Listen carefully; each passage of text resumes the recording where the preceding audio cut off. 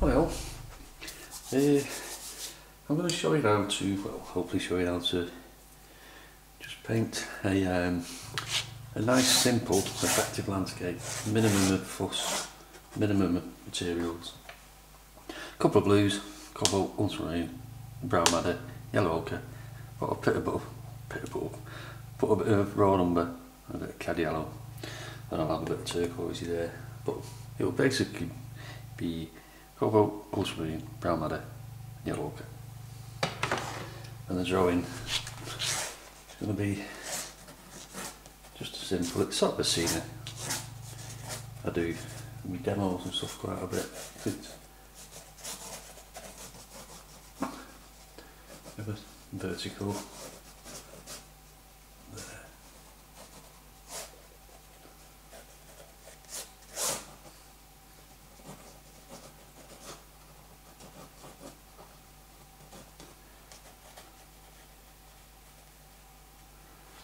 That'll do. Drawing done. Right. A simple sky.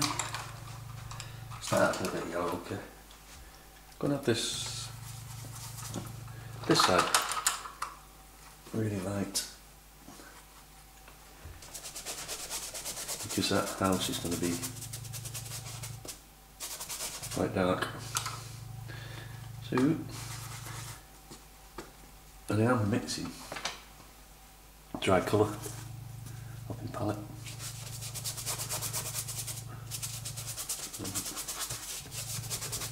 And just scrub it.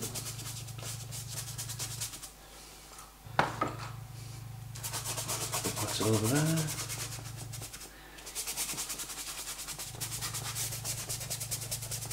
Try not to get any hard edges. So I'm a bit unsure what colours these are, but doesn't matter.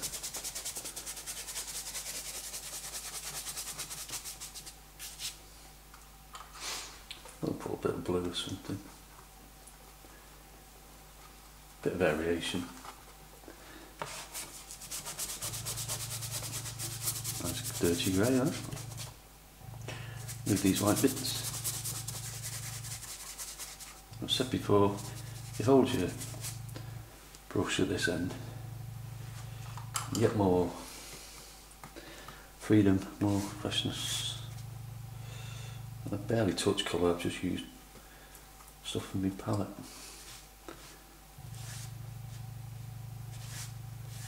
Use your arm, paint your arm, nice, some nice white bits there. Something up in there. Like so. Don't really like that white bit. Don't mess about too much with it. Pull a smaller brush. That sort of things happening. Foreground there. It's a bit too much filled in. I haven't got my paper towels. Oh well. Let it dry for a bit anyway.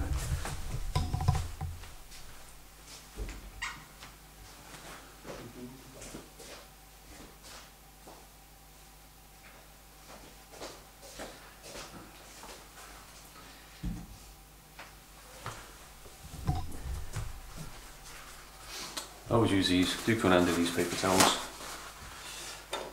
Oh. Also come in handy for when you cut a picture frame, emergency plaster. Right, if you get a dry brush on your towel, I sometimes let them drip. But hopefully this is going to be sort of done in one at a time. I get to this foreground, and the foreground just going to replicate. Painted that one so with the arm, just rocked. And then if we had some, don't really like doing greens.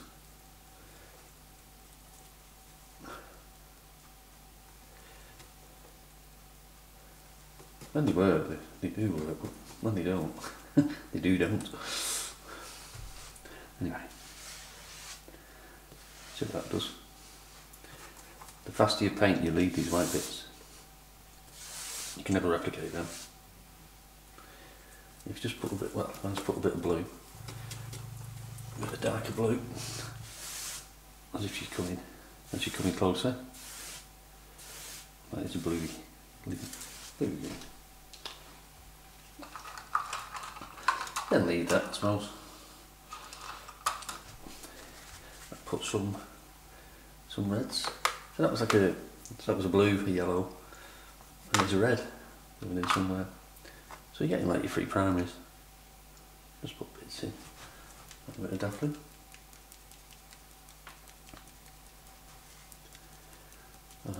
As that's virtually dry, I just might put a bit of spray. Yeah, well, I need sneezes on them. I do. Right. Now for a distance hill, because you have got a bit of white there that's going to have that bit bluer. Colours go bluer as the that's got a bit of white bit, so that this paint is not going to go past it. It might drip down there.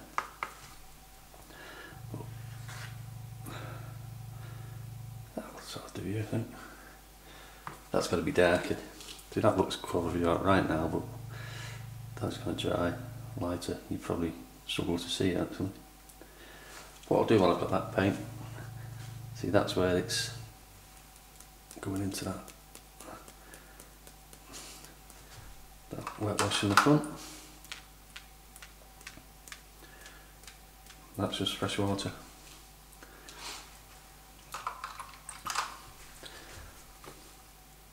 See, in a short period of time you've got your sky, which is too simple beyond belief. You've got your background, and once this building's in, you're nearly done. That's gonna, that paper's cockled, it's gonna leave a big white streak there. Don't matter. Oops. Right, I'm just going to let that dry, I think.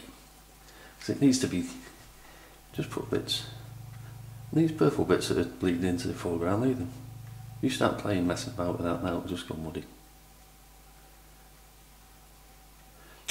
That's gonna, never mind. That's basically your foreground done, and your colours that you're using, put them into your foreground. Oh no, it needs tapping, shaking. Yeah. Good thing about these bottles, put vodka in or anything and people think it's still drinking Lucozade. It is Lucozade, obviously.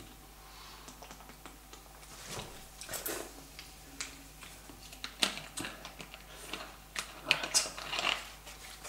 Don't know whether I should leave this to dry now, because that is going to be, that's quite dry because I did nothing over there basically, just a very light wash.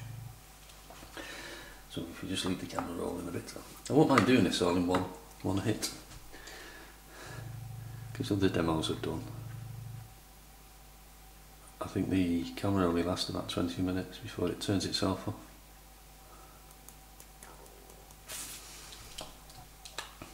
No, I think I will turn it off, but only to save the battery on the camera. And you'll be literally watching paint dry, because I'm not going to do anything else now before it's dry. So I'll see you in about 10 minutes. Bye!